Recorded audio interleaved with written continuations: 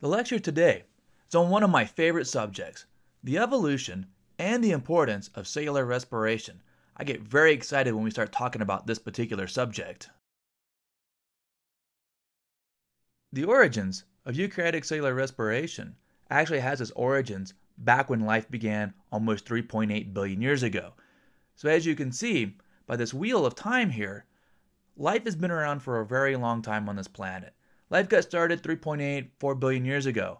Now animals have been around for less than 600 million years. So why is that? And why did it take so long for cellular respiration to begin? When life began around 3.84 billion years ago, it began as simply as it could.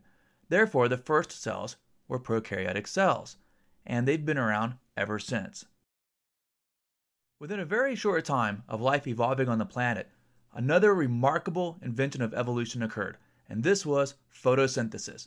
So bacteria, specifically the cyanobacteria, they evolved the ability to take carbon dioxide and water and use the energy in sunlight, and what they did is they converted that energy in sunlight to potential energy and fixed carbon into organic molecules. And as a byproduct, they released oxygen to the atmosphere. Well, that had some profound consequences for our Earth. Here's an illustration, and what it shows is the amount of oxygen in the atmosphere. Now this is on a log scale, so what that means is each one of those lines represents a 10-fold increase in the amount of oxygen. So when life began about 3.8 billion years ago, there was no molecular oxygen in the atmosphere, or if there was, it was really, really rare because it would immediately react with anything around it. So if it was produced, it didn't stick around for very long. Now sometime around 3.5 billion years ago, and probably much earlier, oxygenic photosynthesis evolved. Now oxygenic photosynthesis is the photosynthesis you're familiar with. That's the one that releases oxygen. Well, for the next several billion years, it kept pumping oxygen into the atmosphere and it slowly rose. Around 2 billion years ago, as atmospheric concentrations approached 1% or so, aerobic respiration evolved. And we're going to talk a lot about how aerobic respiration works next. And then, oxygen levels got around 10%. At about that time, 500 million years ago, 600 million years ago, the very first animals evolved. And today, oxygen levels are about 22% of the Earth's atmosphere. It may be hard for us to believe, but oxygen is actually detrimental to a lot of different life forms, especially if they have no way of dealing with it. And the reason why is because oxygen is very electronegative. It likes electrons, and it can go up to organic molecules and snag those electrons and oxidize them. So oxygen can oxidize your membranes, and that can affect their functioning. It can oxidize your proteins. It can oxidize your DNA. So prokaryotes evolved a way to cope with oxygen, and one of the ways they did this is they evolved aerobic respiration. And that's respiration using oxygen. Quite simply, here's how aerobic respiration works. You take an organic molecule, like glucose. It doesn't have to be glucose. It could also be a fat or a protein. And we're going to react that with molecular oxygen. That is the same oxygen you breathe in on a daily basis. We're going to break it down to carbon dioxide and to water. Now this is an exergonic reaction. The products, carbon dioxide and water, have less potential energy than the reactants of glucose and oxygen. So this reaction releases energy. It's also a catabolic reaction. And what our cells do is take the potential energy in organic molecules and transfer that to ATP. And of course, some of that energy is always lost to heat to the environment. At this moment, I just want to take a step back. And I want to remind you of just how cool prokaryotes are. Don't forget, they evolved photosynthesis, and by releasing oxygen into the atmosphere, utterly changed the surface of the Earth and changed the course of evolution. Because eventually, it was prokaryotes once again that evolved aerobic respiration. Once that happened, well, that paved the way for eukaryotes. And it began when two prokaryotes that were once separate living organisms merged together. And the aerobically respiring prokaryote, it got inside of another prokaryote. And what it could do is produce lots of ATP. And eventually, these cells grew larger and more complex. They evolved a cell nucleus. they evolved an endomembrane system to compartmentalize the functioning of the cell. And as they grew larger and more complex, they would eventually go on to form multicellular organisms. And to this day, only eukaryotes have evolved into multicellular organisms. There are no multicellular prokaryotes out there. So the question is, why? Why did aerobic respiration allow cells to become larger and more complex, and why did it evolve into multicellular organisms? The evidence supporting endosymbiosis is actually quite good. When we look at our mitochondria, they actually have circular DNA. That means the two ends of DNA are connected like a hula hoop. Our DNA inside of a eukaryotic cell is linear. It's like the two ends of the rope are not connected. They also have ribosomes that resemble bacterial DNA. Yes, all cells have ribosomes to make proteins, but there are small differences between eukaryotic and bacteria ribosomes. And when we look at our mitochondria, their ribosomes are much more like bacteria. So getting back to our original question, why did aerobic respiration pave the way for larger, more complex cells like eukaryotes and eventually to multicellular life? The answer goes back to energy. Remember, energy is the secret to life. Without a constant supply of energy, life could not exist. However, there's a catch to this. You have to have a usable form of energy for life. You just can't zap something in the microwave, we can't stand out in the sun, and we can't have lightning hit us to use that energy. No, we have to have energy in a usable form. That usable form of energy is ATP. ATP is the energy currency of life. So, aerobic respiration, or cellular respiration, makes much more ATP. So when you have oxygen present, if you've got one molecule of glucose, you're going to make more than just 2 ATPs. Now these are the steps of cellular respiration, glycolysis and Krebs cycle. And as you can see, if I had a molecule of glucose, I'm going to get about 4 ATPs total. However, the final step of cellular respiration uses oxygen, and it produces between 28 and 32 ATPs. So this is what you get with oxygen versus the 4 without. And that's enormous. So for every molecule of glucose that comes into a cell, you get much more ATP out. So the cells had more energy to work with.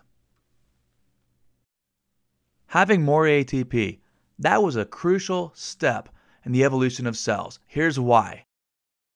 Already got the idea. Eukaryotic cells were able to evolve. You had this larger, more complex cell. And the story continues on from here. You see, mitochondria not only made eukaryotic cells possible, they also made multicellular life possible. So all the plants and fungus and animals like this small lizard and this bird, all multicellular life, plants, animals, fungus, are made up of eukaryotic cells, and they require lots of energy to exist. It's a good thing that mitochondria make so much ATP, because it allows for a really active lifestyle, like your dog playing fetch, and your dog daydreaming that he's the $6 million dog or the bionic dog as he goes and leaps for his frisbee.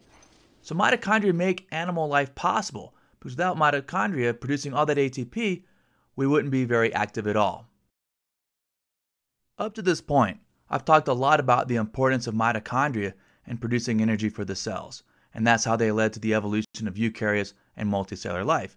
And in fact, if you ask somebody, hey, what's the purpose of a mitochondria? Well, they'll tell you they're the powerhouse of the cell. However, mitochondria are way more important to our cells than just producing energy. For example, mitochondria and cellular respiration, they are central to eukaryotic metabolism. They are at the heart of both catabolic and anabolic processes. We can see that on this illustration. If you look at the middle on the blue and it says carbohydrate metabolism, that's glycolysis. That's the first stage of cellular respiration, and it leads into that circle at the bottom. That's the Krebs cycle. And as you can see, there are numerous chemical reactions that go into this and come out of that. So basically, they're breaking things down, extracting energy from it, but the cell is also taking those intermediate chemicals and using those to make other molecules inside of the cell. For thousands of years, humans have wondered, why do we age? And I'm not the only one to wonder. Here I am in December of 2004, and I'm kayaking in North Florida. 13 years later, here I am hiking in Big Bend National Park with my friend Ian in the background. As you can see, I've aged. My face is slightly more wrinkled, and of course, most obviously, my beard is now gray. So what causes aging? First of all, aging is very complicated, but it turns out that mitochondria might be at least partly responsible for aging in animals.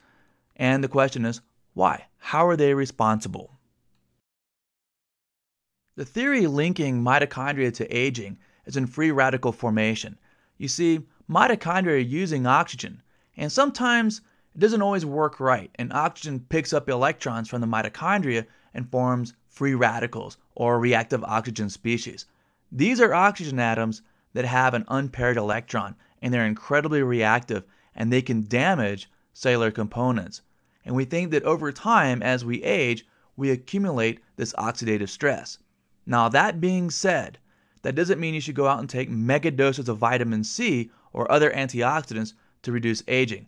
It doesn't quite work like that. Our bodies are very finely tuned, and if you take too much antioxidants, that can actually be a bad thing.